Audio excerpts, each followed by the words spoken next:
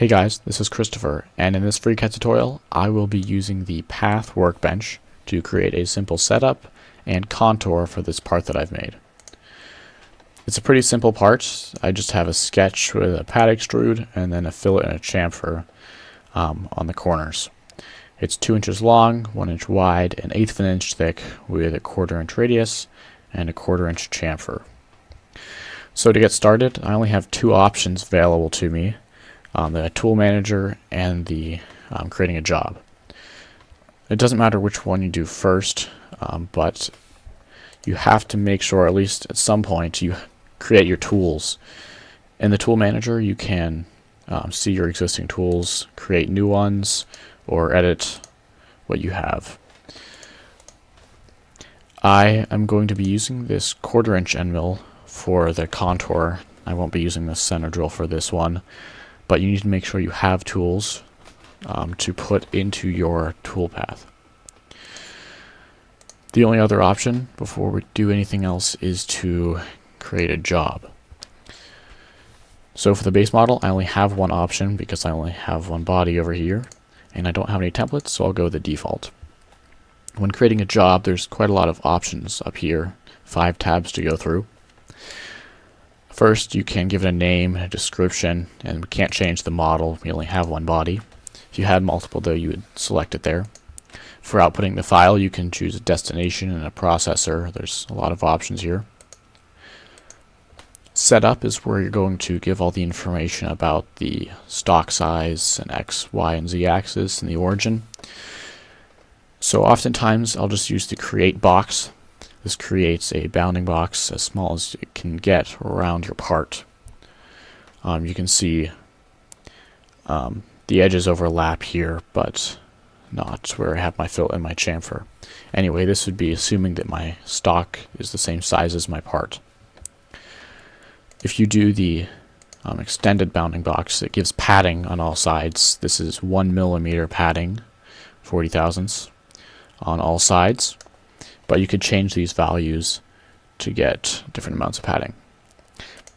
You could even do a cylinder if you wanted to for like CNC turning, but I will just stick to the smallest box that I can. For the orientation, you can select one of the lines and then select an axis that you want it to be on. And by selecting the axis more than once, you just flip the direction of it. Anyway, I have it oriented how I like already. And now I can select a vertex.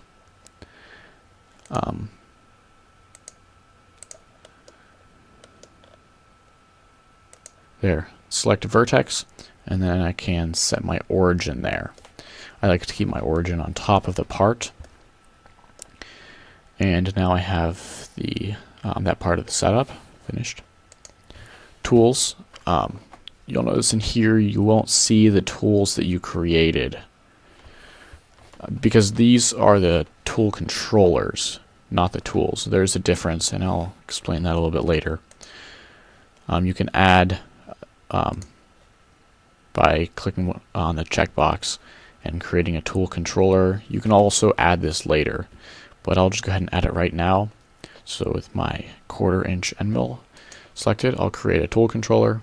OK, and here is this. I can remove the default one. I don't need that. And for this, I'm just going to make the travel speed 20 inches per minute. The +0 means a positive spindle rotation, and this is tool number 1. On more complex operations, you might have many tools that you need to change to get your part. On something like this, you're only going to have one tool, but it's labeled as tool number 1. The work plan you won't need to worry about for something like this. Anyway, after accepting, pressing OK, you can see that we have this job listed here, and I'm going to hide everything in my body because that's for the creation of the part. We don't really need that. The important things now are what's inside our job. So right here, if we hadn't deleted the default tool, it would show up right here, but we had already added our new tool right here. This is the tool controller, not the actual tool, which means it has some different properties, like the feed rate that we've set right here. It doesn't have a rapid feed rate, and if you click here, it won't let you set one. If I type some things, it's actually not doing anything except the numbers are changing my view. Anyway, you can click on this blue button right here. It shows that it's a derived number, and it shows you that it is in this setup sheet horizontal rapid. You can discard this and just type a number in anyway, or come down to the setup sheet, find the horizontal rapid, and set your horizontal rapid to whatever you'd like. There's a bunch of other numbers in here in your setup sheet that you'll need to set. The final depth, I'll make it 1/8 of an inch because my origin is on top of my part, so my final depth for the profile, I want it to cut all the way through my part.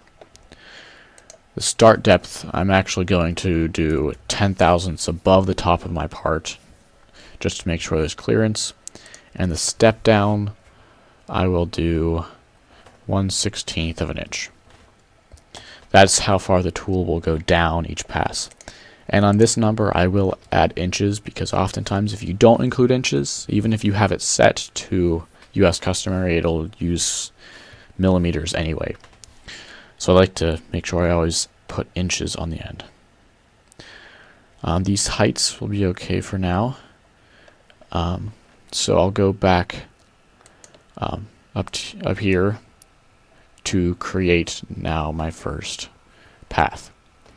There's all these options up here. Probably the most common is going to be the contour. That just cuts out a profile. And there's a couple options for the contour. I'll just be using this first one that is uses a base object. The others use edges or faces, but I'm going to be using this whole object to create my contour. Anyway, it won't let me change the depths or the heights because they're derived units and we've already set them. Anyway, in the operation, it already has our tool that we want selected. This would be like a climb versus conventional cut. This is climb. Counterclockwise would be conventional. I'll keep it in climb. And these other options are fine to leave with a simple toolpath like this. So we'll go ahead and apply it. You can see it's generated some toolpaths. Hit OK. Now you just saw the part move up all of a sudden. The reason for that is because we had moved the origin, and so it moved our part, but that's because there's actually two parts that it's showing. If you click on base body and hit spacebar to show, you can actually see there's two parts right here.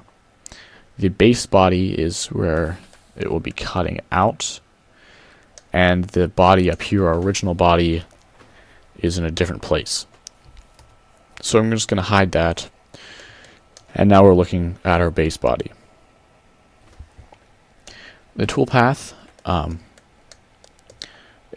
it looks like what you would expect. The red is rapid, and this arrow that you see, the cone, shows the direction. So it'll start here, rapid up, over, and down, and the green is where it starts to cut.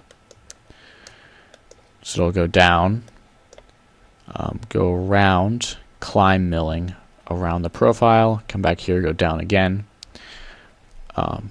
and each time it goes down it'll be 1/16 of an inch. Now because I set the top 10 thousandths above, this first cut is going to be a little bit smaller. This is going to be a full 1/16 of an inch, and it leaves us with a 10,000th of an inch last cut. And I like that. So that means the toolpath it's looking good.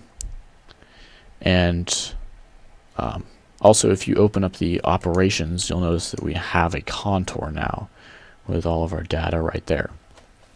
You could keep adding toolpaths now, but I only need one right here. And when it looks like it's done, you can actually inspect the G-code with this button here. Actually, you have to click on your contour first and inspect it. And here we have the G-code. Now it's all in metric. So you might have to do some conversions. 6.35 diameter, it says. That is 6.35 millimeters is the same as 1/4 inch, which means all of the offsets should be correct. Anyway, you could go through here and check your numbers, make sure it's cutting correctly. And this will be the G-code that if you post-process, that's the G-code it will send. You can also simulate the contour. Here's our end mill, and it should follow the toolpath, and it actually shows cutting away the material. There, just cut it out, and we have our finished part. Hit OK, and it actually creates a mesh right here. It's called cut material, and you can use this mesh like any other mesh. This would be more useful if there were maybe scrap on the edges, like if not all the material was cut away, you'd be able to see that and use the mesh for that purpose. Anyway, you can just delete that if you don't want it. And you can use this toolpath for post-process by clicking on it and post-processing it with this option right here. So that is how you create a simple toolpath in FreeCAD using the path workbench. There's a lot of other options here, but contour is a very common one and is a good one to get to know. Anyway, I hope you enjoyed the video, and I hope that that is helpful if you're trying to create your own toolpaths in FreeCAD. If it is, don't forget to like and subscribe to see the next videos.